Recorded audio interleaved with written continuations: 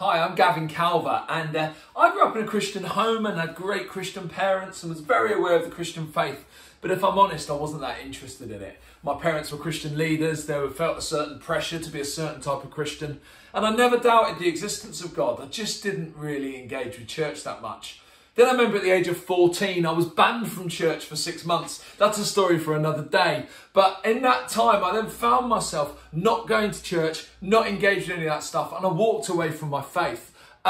I threw myself into football and other things. I chased other dreams. Then when I was 17, my mum and dad moved to the other side of the world. They moved to America to run an American charity that helped the poor and dying all over the world. And I found this really difficult. I found myself isolated. I felt alone. And during that time, I tried some of the things the world had to offer. And you know what? In the end, they all came back empty.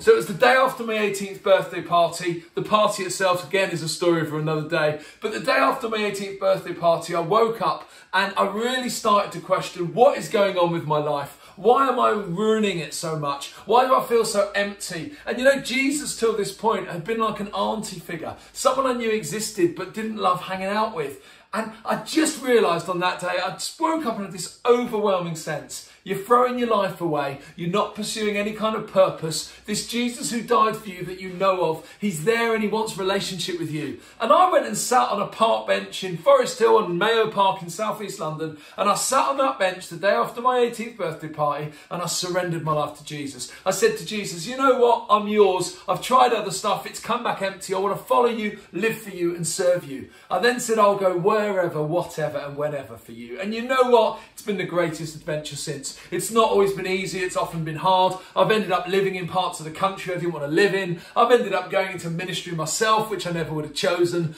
But I have found that this adventure of following Jesus, he never promises it'll be easy. He promises he'll always be with you. And since that day when I was 18 years old, some 22 years ago, I have not regretted once my decision to follow Jesus. I have fully surrendered my life to him. And I now give every waking moment and every breath and every ounce of energy I have, I give it now to wanting other people to meet this Jesus for themselves, to know life in all its fullness, and to know what it is to have hope and to have a saviour and to have the enduring presence of Jesus alongside them. So if you're watching this and you don't know Jesus, check him out. If you're watching this and you are a Christian, be inspired to be even more infectious in your faith. Let's tell others of the hope we have. Because you know what? 22 years ago, I surrendered my life to Jesus and it has changed my very life. And I could not be more grateful to him for what he's done for me, but also for the fact that day by day, he continues with his greatest promise. His promise is this: he is with